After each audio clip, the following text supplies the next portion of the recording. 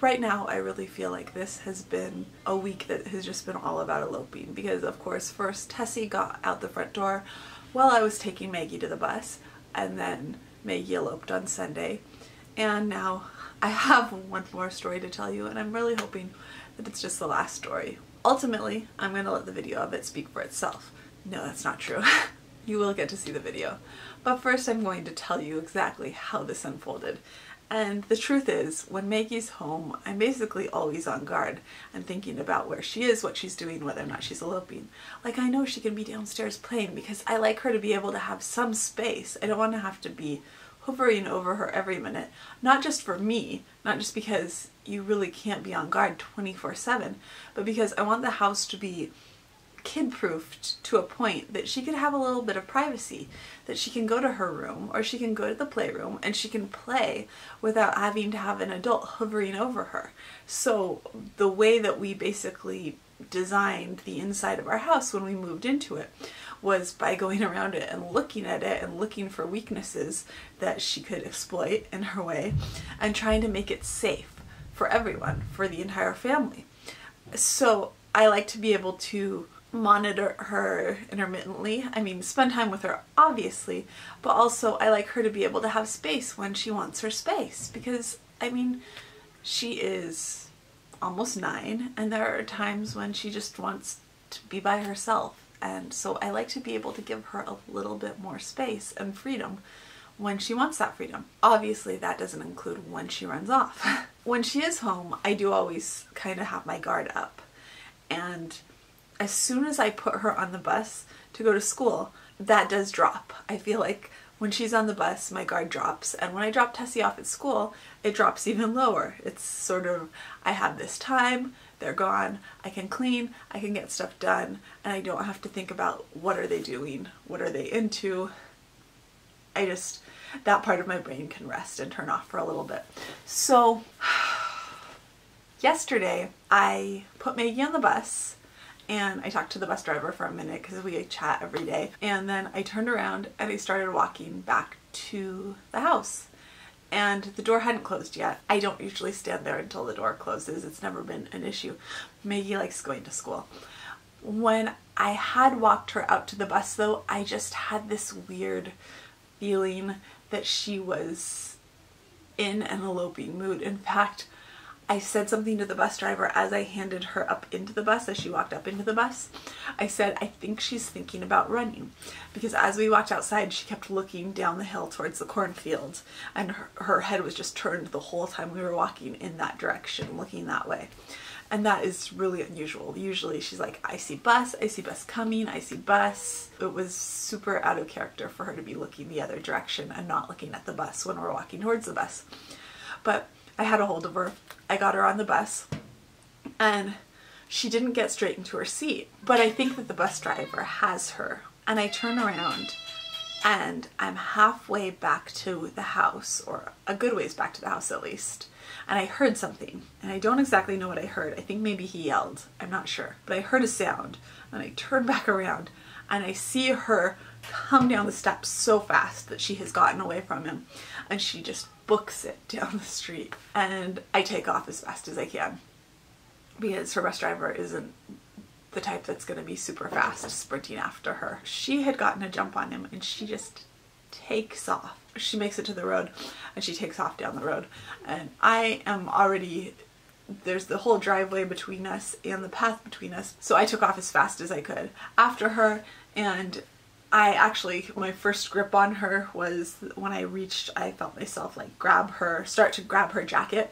and I felt her jacket give a little ways, and so I grabbed her and got actually a hold of her and stopped her, and immediately she stops and she's laughing because she thinks it's funny. When I watch the video, I kind of feel like, I don't know, I kind of feel like I look like a cop walking her back to the bus with the bus driver, and the bus driver was coming after her too, and so he helps us walk there, and then he said, could you please stand here until I close the door? And so I did.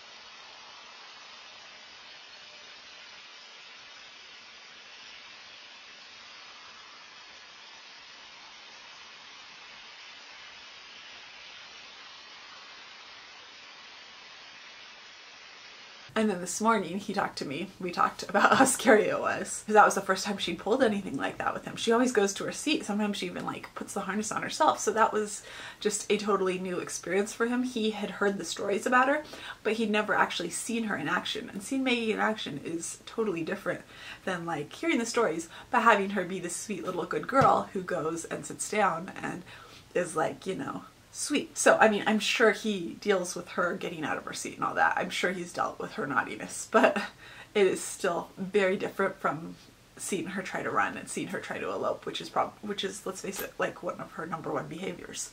Today he told me that he had talked to the bus company and they said that the new protocol was that I need to remain standing outside of the bus until she is completely strapped in.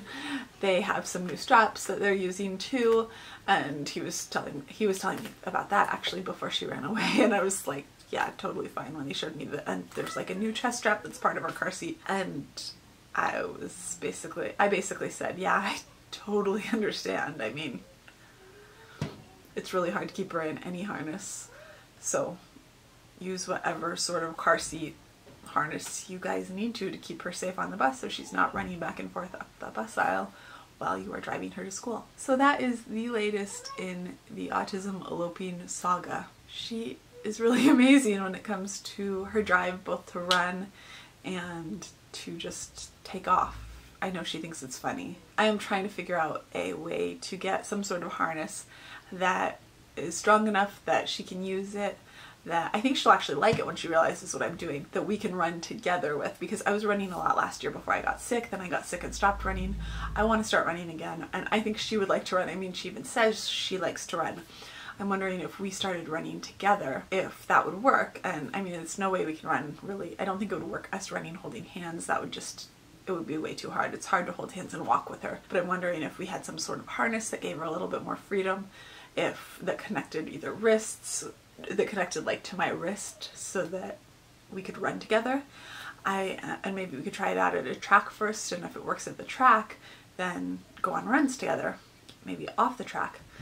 And that could kind of maybe partially, I know even when we were taking her to a track to run before, she was still trying to elope.